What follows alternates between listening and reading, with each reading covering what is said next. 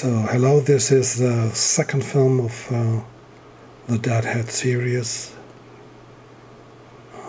First one is out with 2 different skulls, and there's a third film coming out. So I have in this series I have the Indian chief skull.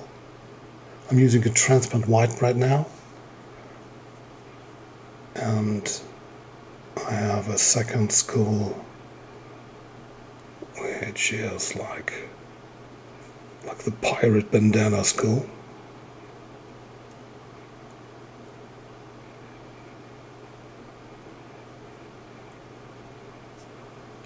So some freehand shapes of flames for the background. Now we're switching to an opaque black.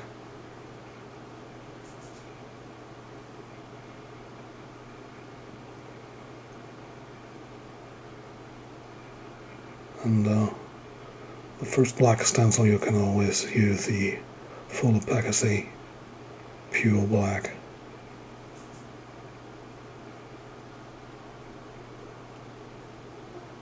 And for the second stencil, I'm using the same black but less opacity, so you get the gray. So actually this is, if you have like 2 separate airbrushes at home, it's really easy to do this image because it's just black and white. Although you can always add colors to this picture.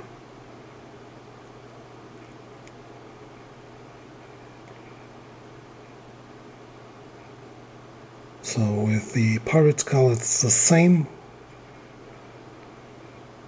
First stencils after the white is pure black, and then a gray tone for the second stencil.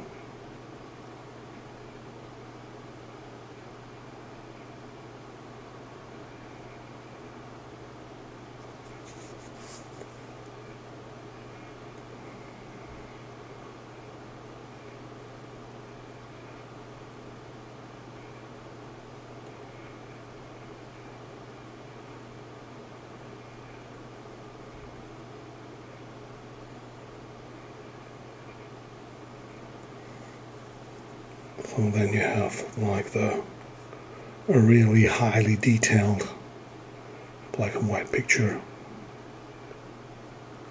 For this one we're adding a little bit of color, so I'm doing the bandana in red. I'm cover up the metal.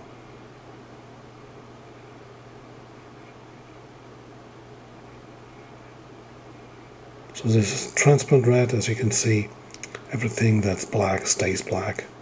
So that's the huge advantage of transparent colors. I'm adding transparent yellow for the coin, the metal. And we can go now to the opaque white.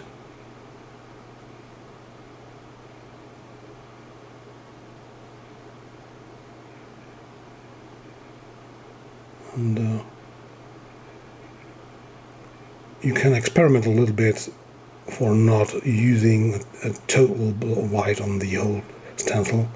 So if you have like the light from one side, you can do the work in the stencil on the side of the light a little bit more, so that you get a little bit of variation in there. But I'm just painting 100% white.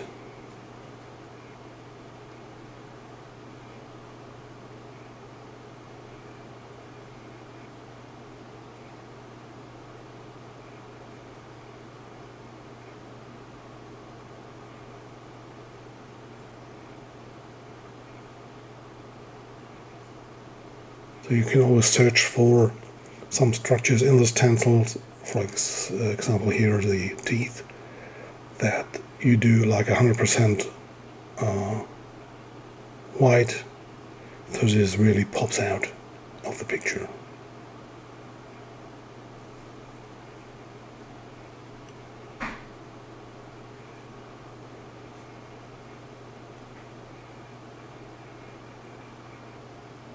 And there's also this advantage of the stencil always, you can reuse the stencil, so you can like paint, add color to it, and then you highlight some parts of the stencils again.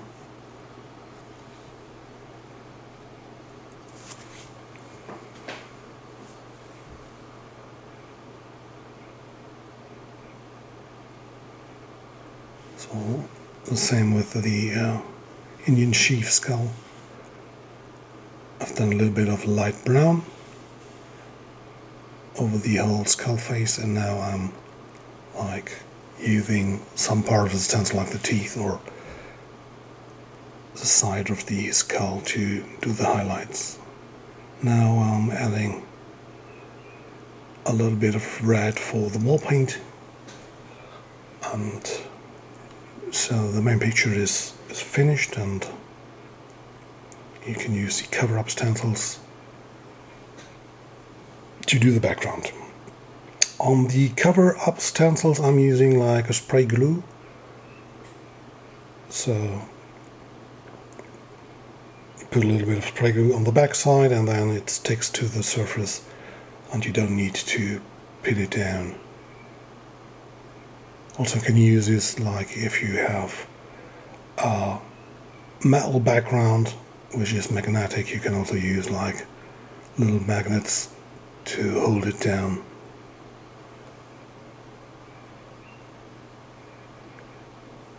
So again, a little bit of highlights around the skulls.